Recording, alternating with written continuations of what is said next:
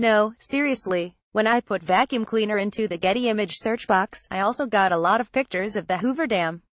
Date of birth August 13, 1987, 2017. Line 52 games, 41.1 IP, 3.92 era, 5426 kbb. 2017 value 0.5 BWAR. 2017 salary $900,000. Snake pit rating 4.40. 2017 analysis whether it was Hoover sucks or Hoover cleans up. Snake pit writers always sat up and took notice whenever JJ entered a game. All told, the results were generally better than worse, with an ERA of 123. By that metric, you could say he deserved a higher mark than 4.4, and that Hoover flew under the radar this season. However, his impact on games left a lot to be desired, and explains his low score. His win probability for the season of 76% was the worst across all 23 pitchers used by the Diamondbacks this year. His 12 meltdowns WP worse than 6% was 4 more than anyone else, and his shutdown-meltdown ratio of 712 is likely why he was rated so low. He had an excellent first month plus on May 6, Hoover's ERA was 1.69 and his WP was 30%. But he couldn't sustain that, and had his worst spell of the season over the 2 months beginning July 28. He had an 8.18 ERA and a WP of 149%, further the Hoover sucks narrative.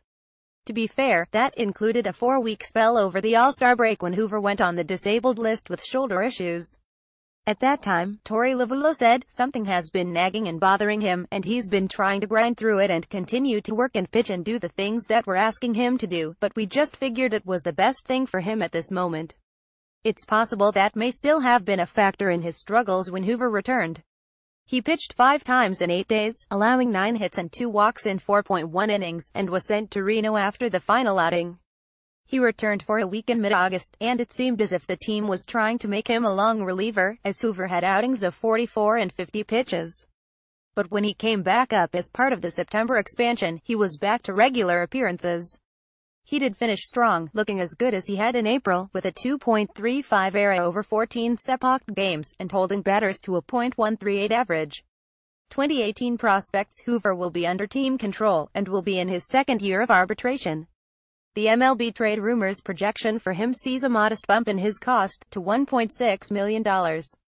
Still, a 4.71 FIP, the highest for any Diamondback with 30 innings of work, suggests he may not have been as good as his ERA this season, making regression a distinct possibility for JJ next year. Certainly, a 4.71 ERA could be obtained for a rather lower price than $1.6 million, making Hoover a possible non-tender candidate. That decision may depend on to what extent the team believes Hoover's balky shoulder was a factor in his mid-season struggles. If he returns, he'll be a back of the bullpen arm, though it may be worth looking again at stretching him out into a long reliever. Small sample size, but in 8 games this year where Hoover threw more than 1 inning, he pitched a total of 15 innings with a 1.80 ERA and a KBB of 175. That's pretty impressive, and if it could be sustained, would make Hoover potentially an alternative to Randall Delgado for the role.